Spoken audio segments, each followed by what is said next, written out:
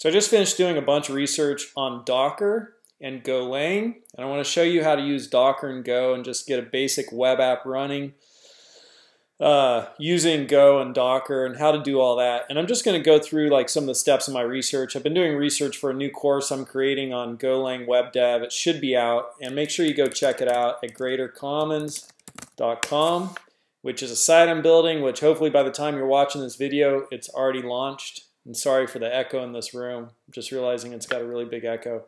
But if you can't find that course here, if you've just watched this YouTube video and right after I posted it and our website's not up, you can also find it at Udemy Todd McLeod. And just look at my courses there, so you'll find my web dev course there.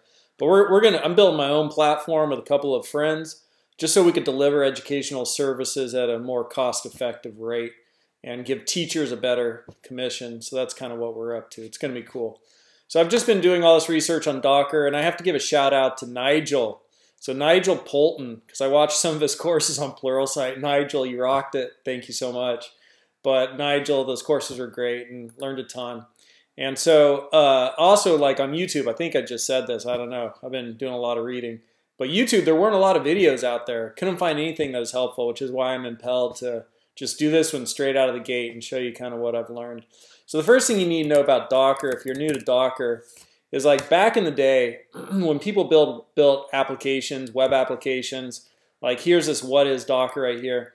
But when they build web applications, then it's like basically one application per machine. So here's this application we built. We have no idea how demanded it's going to be. So let's get a really powerful machine so it can handle as much demand as possible. And so people bought, like devs, when businesses asked the devs, what kind of machine do we get? The $50,000 one, the most powerful and expensive one we can afford. And then they put their app on that machine, and most often that machine would run at like 10% of its capacity. So you had all these machines with unused capacity. So people created virtual machines, right? And there's my dog barking. My dog's crazy. I've got two dogs, one's a little bit nuts. So they created virtual machines to run on top of these physical machines. So here's your physical machine in your host operating system, and there's this thing called a hypervisor, which will allow you to divide it up and put on a guest operating system. And these would each be sandboxed environments. So here's one virtual machine, one virtual machine, one virtual machine. And each of these machines would look like an independent machine, right? But they're all running on the same physical machine. So that physical machine, its resources could be used up to like 80, 90, 100% capacity. But the problem with this approach was every virtual machine had its own operating system, which came with a bunch of costs. One of the costs was you might actually have an actual cost. You might have to pay an operating system license. Another cost was it would take the physical resources of the machine to run that OS. Another cost was there's all kinds of management involved in having that operating system, like somebody had to manage all of that, right? And so a lot of costs for every virtual machine to have an operating system. And so then came this idea of containers. And so containers are just virtual machines where the client has that guest operating system stripped out, right? And so you can see here we have the infrastructure and the host operating system. And then instead of a hypervisor, we've got a Docker engine. And then we just have our application and our bins and our libraries, our sandbox environment. So we don't have an operating system for each client that we've given a little sandbox to. And yet at the same time, each of these sandbox environments looks like its own unique machine. So these are containers. This is containerization. And go read Wikipedia's article on containers. It's pretty good. I like it. And so anyhow, that's how a container works. And it's taking advantage of the Linux operating system and how you could create different user spaces. And so each of these are using this host operating system, but the user spaces look like their own operating system, and it's all sandbox and private with their own directories and libraries. So, even though they're using the same operating system, they appear like their own machines and they're all contained. So it's all safe. And that's part of Linux, a feature of Linux, though you could run Docker across Windows and Mac and other places. So that's kind of a little bit of an introduction to what Docker is. So when you go and you read about Docker, you start learning about Docker, there's I guess the first place to learn is just to go to the docs, right? Go to the docs area. And in the docs area, there's like this Docker engine right here. And then there's install and get started with Docker, and some learn by examples. I found all three of these helpful. And then down here somewhere there's the Docker engine. Docker engine, extended engine reference right here, and then down here API reference, no, command line reference. And then you have if you want to see all your flags and everything, like when you're looking for the run command, you come down here and see all the flags for the run command. So I found all that really helpful when kind of looking through this stuff. And then this first thing I was just at, which was Docker documentation. That's not where I was at, but that's all right. So the idea behind Dockers is that you have containers, you have images, and then from those images you create containers. So you want to create an image.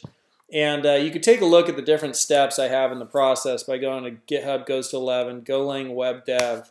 So this URL. I'm just trying to make this quick without boring you with too much detail, and I want to show you how to make it work. Even if you don't totally understand it, this will give you the steps to understanding it. So scroll down here and I've got a Docker 43 and then a bunch of readmes in here. So here's this readme that talks about everything I just told you, right? And gives you some of the benefits. And then inside here, how to install, right? And get it running and check Docker version and all that. And then running images. So a little bit about images and getting going with images. So bring an image down and turn it into a container and then run it. How do you build an image and push and pull? I haven't pushed up yet, so you'll see this change here in a second. So that's not the next one. All right, so the main thing is there are images and we can make containers. And there's also a place where we could go look at the images. So here's our image, and then we make containers, and the containers are little instances which are running. And we could just take one image and make as many instances as we want from that image as we need to scale something up. So the next piece of the puzzle that you need to know and to start using it is there's this place called Docker Hub. So if you just go to Docker Hub and then come in here and then you're like, okay, I need an image to do some Golang stuff. So if you wanted to, you might try bringing down, Ubuntu or whatever and setting it all up yourself. But somebody's already done that for you, and here's the official Golang Docker images which you can use. And so things that are prefixed, these are just by users. Like if you search for Todd McLeod, right? Here's Todd McLeod Docker whale. That's like the first thing I did, like this tutorial thing, and that's in those steps that I showed you. But coming back here, you go to the Golang one, and it doesn't have a prefix because this is like an official, I don't know if you call them, yeah, repository. It's an official repository. So I go into Golang, and then there's different Docker images here which I could use, different versions of Go, and Alpine's like a really light one, and then just straight up 1.6 or 1.7 or 1.8, and these are like different versions or tags, right? So I would get the same thing if I did 1.8 RC1 or 1.8.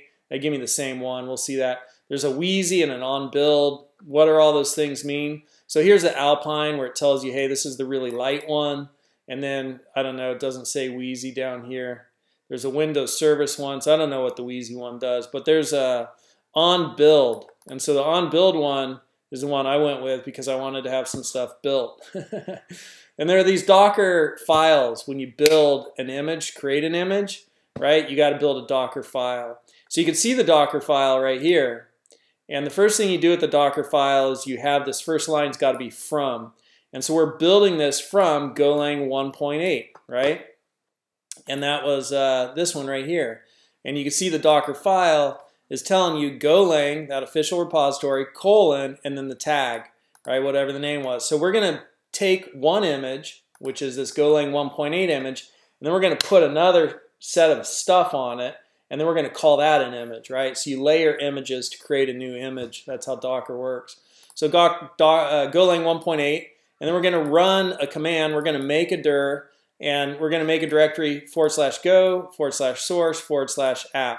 Well, that starts to look like a Go workspace to me when I see the src folder, right? Well, that's making sense. And what does the -p flag mean when you're, right? Because I'm always like, okay, what are those flags? You could go to the terminal, and I don't know if I did it over on this side. I didn't. So, the first thing I tried was like, help make dir. And then it said, try info make dir, info make dir. So you can see that right there. Try info make dir. And there's info make dir. And P creates intermediate directories as required. If this option is not specified, the full path prefix of each operand must already. So it's basically like, hey, create this thing, and if the folders are already there, then cool, it's created. So P kind of does that. You can pause the video and read that if you want. I'm going to get out of this. There we go. And so that was the first deal, seeing that one, and then working directory. 'Cause this makes the directory like, where am I working? Like, what's the current active directory, right? When this image gets launched into a container, and it's going to be go source app, and then there's a command, and it brings down. This is like a little magic go wrapper and run, and this is kind of like some JSON that you pass to the commands, and this is all in the documentation. Then on build. What's in my current copy, what's in my current directory to this location. And then on build run, and then download and install. So it does some Go stuff here. A little bit of magic there, but like I said, I just want to show it to you running. So now we're going to actually do it, okay? So first thing I'm going to do is right here I have just hello world, right? So just hello world. So HTTP listen and serve port 80 using default serve mux, handle func at that route and all routes, index runs, and just write back as my response, hello from Docker container. And I have a Docker ignore file in here that ignores all README files. So this file right here, this README where I have the commands, which I haven't updated yet, will be ignored. And then here's my Docker file. So there's a plugin here, but basically here's a comment, that's a comment, and from Golang, that repository, and then I want this tag, right, like that version. And so I come over here, and that's the version I want. Let me see. I need to hit back. So it's right here, 1.8-on build. I'm getting that one. And then maintainers that, and that's it. And so wherever this Docker file is at, it includes all of these files into your new image. So I'm including this file in my image. And so that file is now my image. I could then build this. And so to build it, the command is right here.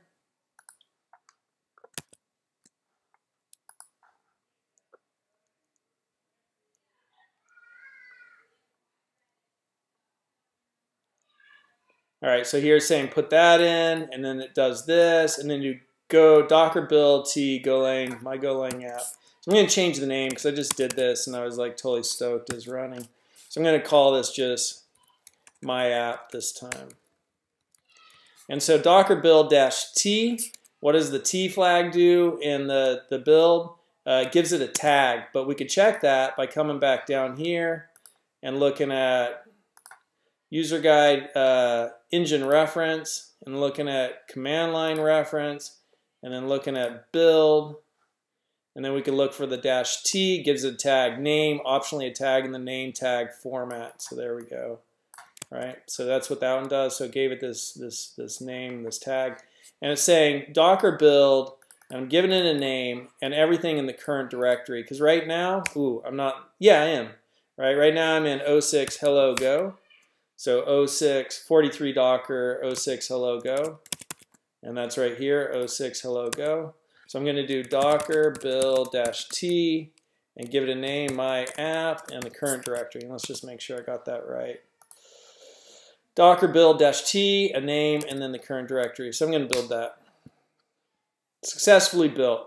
And the first time you do this, it's going to bring a whole bunch of stuff down, and it'll take a little bit longer.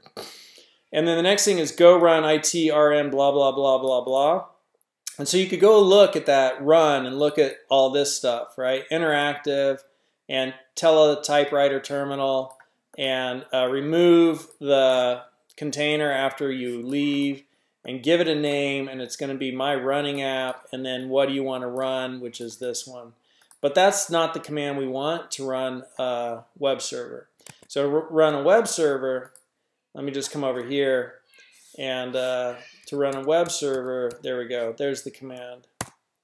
So this is the command. So Docker run, and this is detach, make it its own daemon, its own process, and map the port on the container to the machine. So this is the machine's port 80 to the container's port 80, and I called it my app. And so that's how you run it, and I'm going to hit run. So now that should be running, and if I do a Docker PS, I can see my app is running. Docker processes shows you all the containers that are running, and so I should be able to go. Look at that, gives it crazy names too. Evil Colden, I don't know what that is. But then I'm going to do localhost 80 and hello from a Docker container.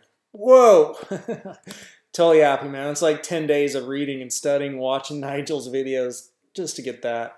So now I'm going to do a Docker stop and drop in the ID of this container.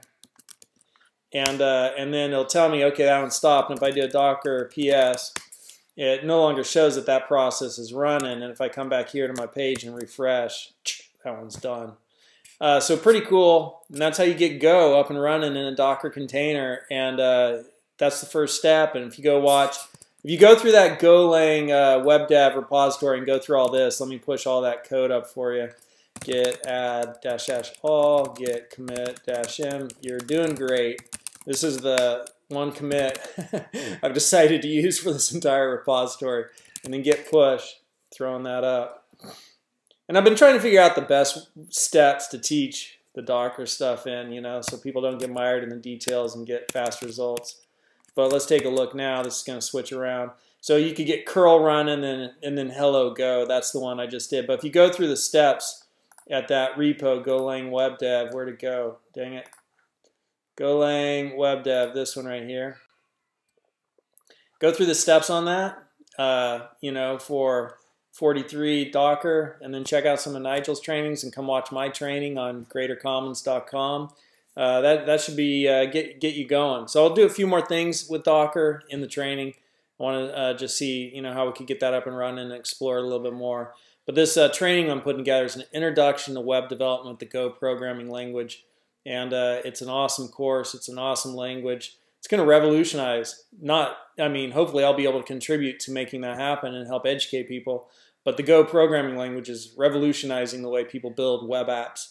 And it's really fantastic, and this shows you how to use it all. And because there's a lot of confusion, people have a lot of confusion when they come to this language. But I've been teaching at college and university level for, 2 years now. So a lot of sections, and had a lot of learning between myself and the students. We figured a lot of things out. So I hope you enjoyed this. I hope it was helpful to you. Do me a favor and like this video. I know that sounds totally cornball, but that gets like the video exposed more, and crazy enough, I'll just share this with you, right? But you come here to YouTube. I think where I need to go, I might be editing this out, is not to that one, but to not AdWords, but what is it? AdSense. Cool. So you go to AdSense, and let me log in here. I hope it doesn't ask me for my phone because that's in the other room. Let's check this out. So AdSense, page views 110,000, earnings. So last payment was $116, and the next one's $89. I don't know where I see like the days, right? 64,000 impressions. Last 28 days versus previous 28 days, up 43, 64%. I don't know. So anyhow, it ends up to like $100 every month or two or something like that if people watch all these videos. So like the video because that gets more people to watch it. All right. Thank you very much. I hope this helped.